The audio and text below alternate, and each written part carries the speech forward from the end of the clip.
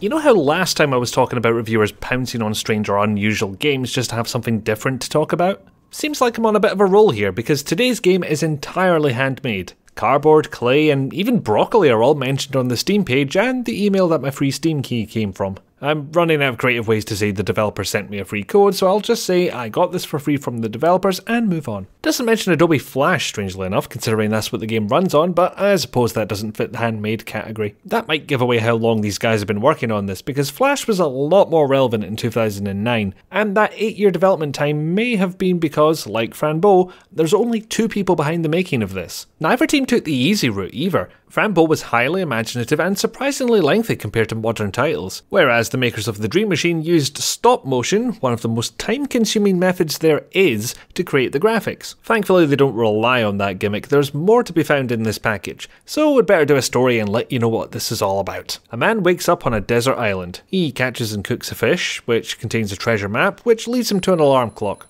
Then he wakes up. Shortest story section ever, right? Oh honey, we've barely started. This is Victor. He and his partner Alicia have just moved into a new apartment, and if none of this is grabbing you, don't worry. The first chapter is a bit of a slow burner, but shit gets real pretty soon. Victor goes through the usual shenanigans involved with moving house, fetching the keys, using a box as a dinner table, a massive bloody sofa getting stuck in the building entrance, finding a hidden camera in the bedroom, wait what? So Victor needs to find the landlord and employ the conflict resolution tactic of punching a goddamn hole in his face. Now, this is where chapter 1 ends, but since the main thrust of the story is about to be revealed and the first 2 chapters are sold together anyway, I'm gonna keep going. The landlord's family have spent generations trying to study the world of dreams. In fact, the apartment building was initially an institute dedicated to exactly that purpose and converted into housing later. Said landlord is the last of this family tree, and has been entering the dreams of the building's occupants for many years with the help of the titular Dream Machine.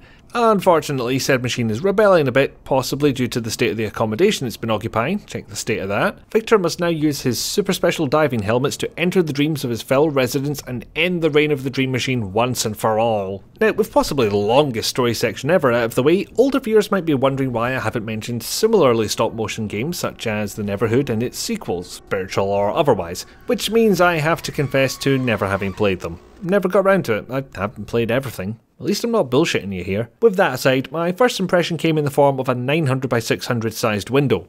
Odd that. I mean, it was started 8 years ago, but not only is that a little bit small, but I've never heard of anything using that resolution. Needless to say, it ain't widescreen. You can switch to full screen, but it'll add black bars and the resolution doesn't actually increase any, so you'll need to lean in close or deal with a bit of blurriness. Either way, you'll get a game that looks like nothing else. I mean, the people do look like this, but that reminds me of Grim Fandango, so no worries there. I'm glad to see they didn't skimp on the animation. That's always a worry when stop motion is involved, but it's nice and smooth with quite a few unique animations thrown in. It's a weird art style for me to critique because it almost seems more charming when there's obvious clay marks or something like that. And while it shouldn't have any impact on how I rate the title, I do catch myself staring at the backgrounds and marvelling over the amount of detail just because somebody physically made it, like a giant train set or a matchstick house. As I said before, the Dream Machine does not rely on this gimmick. There's an actual point and click under all this. Puzzles, dialogue, your protagonist walks to wherever you click, proper stuff. Even if I'm not so fond of dragging items to use them, I prefer to be able to click once and pull it over that way. At least they let you single click to examine items, they didn't sacrifice that. In fact, I understand why they went this route. Right clicking brings up the standard flash menu you see, so this was probably the best compromise. What I'm on the fence about is certain hotspots showing or hiding themselves depending on what item you're dragging. Bear that in mind if you see a potential puzzle solution but don't see anything to interact with. Thankfully, it didn't lead to me swinging items around the screen in a wild flailing pixel hunt. Most of the time. Going back to the whole this is actually a pointy click topic, there's some tricky puzzles in here. You'll want a pen and paper handy. A fair amount of poring over diaries and such, which combined with the lack of voice acting means you'll need to enjoy reading to play this. And I think this is mostly a flash game thing, but a few puzzles have you carrying out the actions as opposed to click once do thing. Pick up the spoon, move it over the flame, hold it there while something heats up, that kind of kinetic action. You might find this immersive or awkward depending on your tastes, hence why I bring it up. This can be mitigated if you work out the whole puzzle in advance, which will limit the number of those actions you need to do, but for at least one of those puzzles, if you get it wrong, you have to do all the actions again. I don't see a logical way of resetting that doesn't mean scrapping all the work and taking out the kinetic stuff, either of those, so I'm not sure how you fix that one. That's not to say all the puzzles are stuck in the comparatively harsh past. I like that examining certain containers will tell you what they used to contain. It's helpful information delivered in a natural sounding way. Unless you interpret it as the protagonist speaking out loud to himself for no reason, but I think we all accept that as part of the genre at this point. In any case, you're entering people's dreams, so there's a certain amount of logic you can just throw out the window. Speaking of which, people sure love to dream about floating islands, don't they? That keeps happening. My main worry for a game like this would be making puzzles that are imaginative enough to fit within a dream setting without veering into the dreaded moon logic. And whilst it's mostly dialogue, inventory and logic puzzles, they start getting imaginative fairly early on. Chapter 5 in particular got very interesting in a way that I can't really talk about without spoiling, so I won't. Setting wise, the dreams hit the mark in terms of being really quite strange, helped in no small part by the music. It's strange, as expected, but narrowing it down to a genre or type is difficult. For one thing, the game is set in the 1970s and there's no music of that time. Any character you find playing music is much older and listens to music of their own era. It all works, but no matter what music is playing, it seems to fit the scenario. And this runs the gamut from sounds of a dreamscape forest to music that can only conceivably be played on a gramophone, and they don't miss a step along the way, except for the ear-piercing scream that plays every time you enter somebody's dream. Maybe not do that. I mean, technically it's not music, but just don't, please. The term old school springs to mind while playing this. Puzzle design hovers around difficult and dips its toes into moon logic every now and then.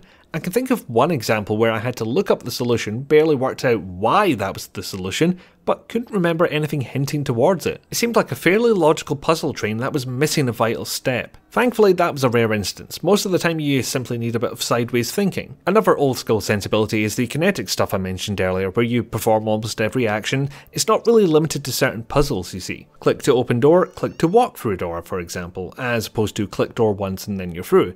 Or putting helmets on yourself and the person whose dream you wish to enter and making sure you put the correct helmet on the correct head.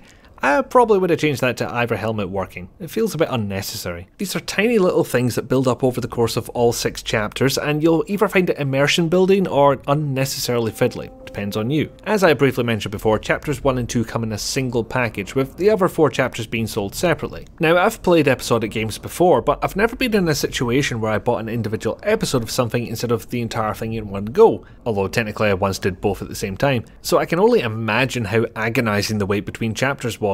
In any case, it's all available now, and once the main plot is established, I can see each of the Bible chapters being a satisfying experience in their own right. At the time of writing, it's £16.61 for the entire bundle, and that seemed a little bit much at first, especially given the length of the initial chapters, but chapters got longer, puzzles got trickier, and before I knew it, the entire thing had taken me 12 hours to beat, so I figure the price is about right. With all those caveats, it's probably best you try the demo first, which you can not only do for free, but you don't even need to download anything, it's in your browser. There's a link in the description for this video. Not too surprising, the game was made in Flash after all, and browsers can run Flash, for now, but it's quite handy to be able to simply open a browser and try a game, it's nice. I believe that link's been up for a while though, so maybe not the exact same version as the one on Steam, but it's there, and it's free, and so is the Steam one, so take your pick.